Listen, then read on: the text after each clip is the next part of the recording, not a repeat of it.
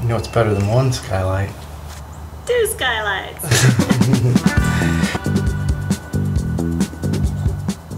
The first skylight, we figured out a bunch of things that we could do more efficiently and ways that we could work smarter. We're learning every time we do something. The first time is always going to be a little bit rough because that's like your figuring out time. We made a skylight, a DIY skylight, and we really love it. And we thought we'd just break down the steps and show you what we did.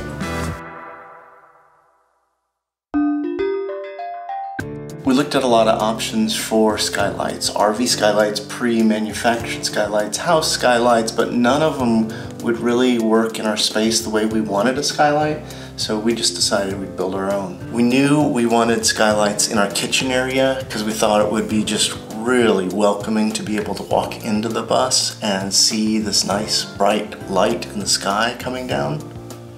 We checked to see where the beams were on the ceiling and how we might build a frame there. But we also needed to make sure, which we learned the hard way, to check the roof so we'd know where any obstructions or any rivets might be on the roof before we planned out our frame for our skylight. Once we had decided where we wanted our skylight to go, the next step was to cut a wooden frame. We cut it out to fit the space, and we had to make the one side curved to fit the shape of our ceiling.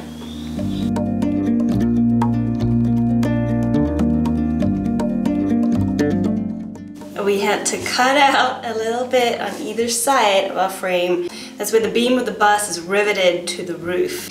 And we had to cut out another little extra piece here because there's a conduit hole that sticks out of the beam at that point to make it fit. So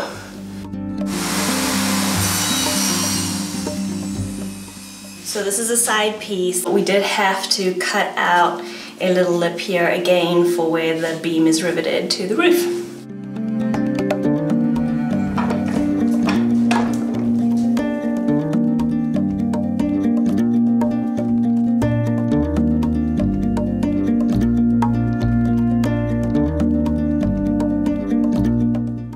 Next thing we went ahead and did, it was spray paint our frame. We used a little Rust-Oleum. Check and make sure your Rust-Oleum sealer is good for wood, but it will help seal up that wood since that wood is going to be directly in contact with the roof metal. Next, we cut the polycarbonate to the size of our wooden frame.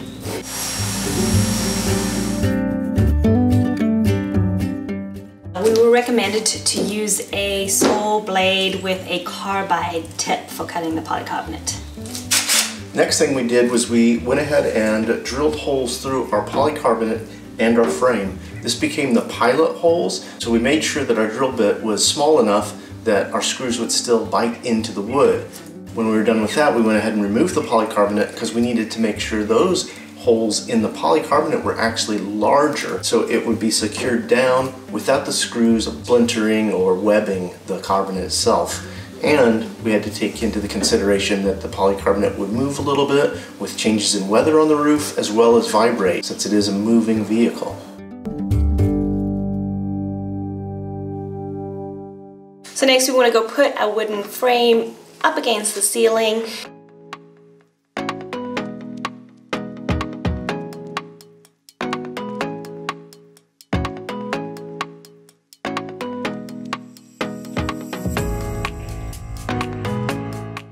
And mark off the inside of it where we want to cut the metal roof.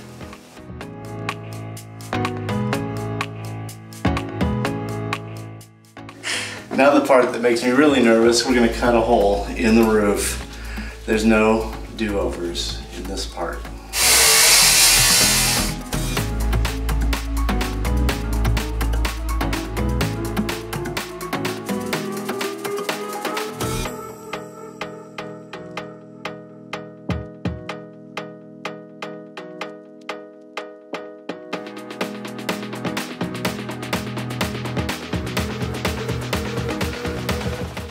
It's important to wear hearing protection because it's so loud. I used a diamond blade on our angle grinder to cut the aluminum roof. It cuts through it pretty smooth, but I'd be sure and have a backup blade because this blade cut both of our skylight holes and it is now getting dull.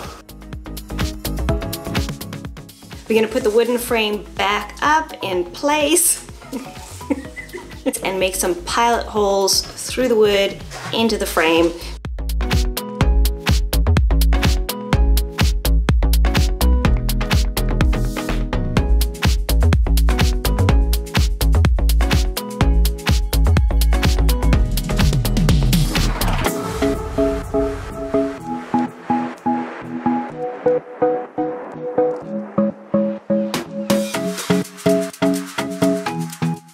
We were only able to find 2 3/4.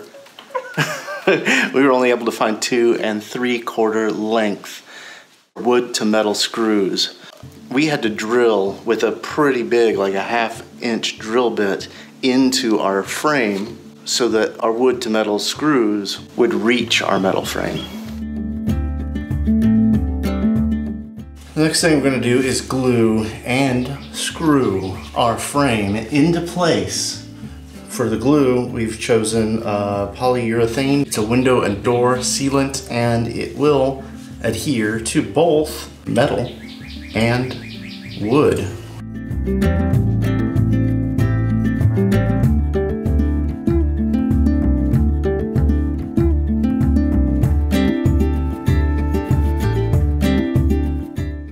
With our frame securely fastened into the beams, we're now going to take an angle grinder with a sander disc on it so I can just smooth out that aluminum edging so that it meets the same side of the frame, and try not to dig into the frame wood.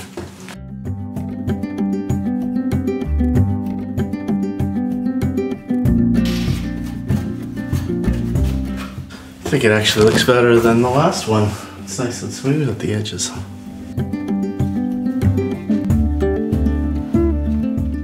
So our next step is to put the plexiglass into place and go ahead and drill our pilot holes through the metal and through the wood.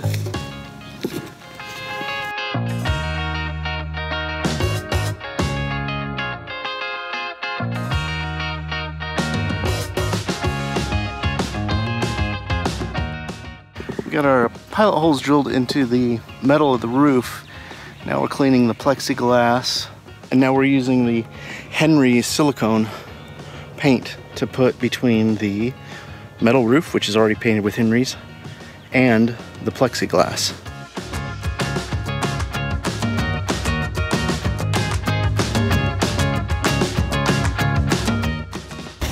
Is that the right way? Yep.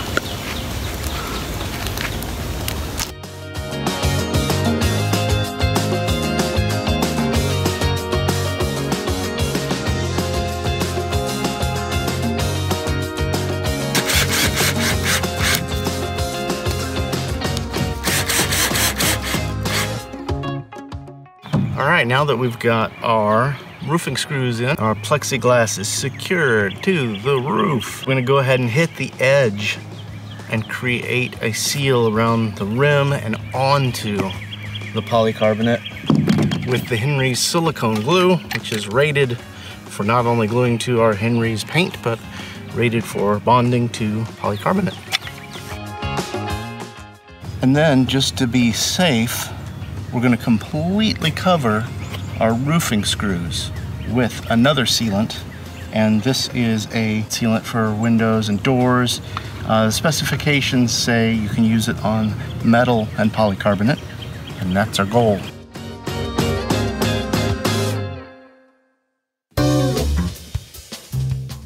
Nobody's going to be seeing it from the top. It doesn't really matter to us what it looks like on the top. On the inside, once we've put our ceiling in, we are going to put a nice metal frame over the wood so it'll look nice on the inside. Alright, why'd you wait till the end to pull the plastic off? Just in case we missed any glue. We didn't want to have glue spots on our nice skylight.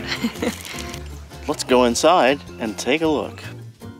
We love how these skylights really open up the space and let in so much light.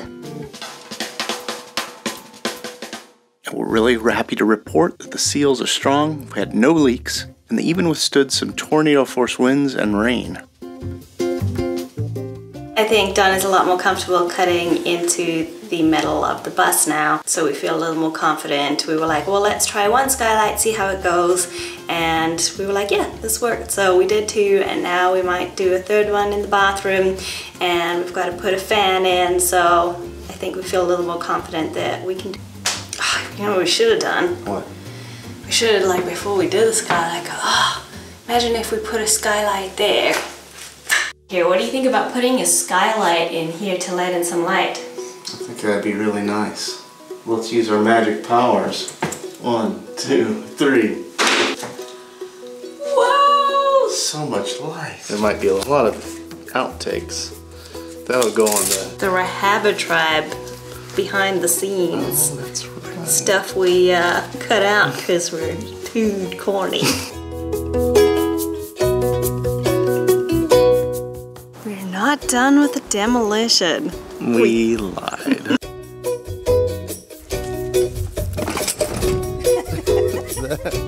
don't know if that method's gonna work. We're now at the point in the build where we're juggling multiple projects trying to keep things moving. But we'll share that with you next time.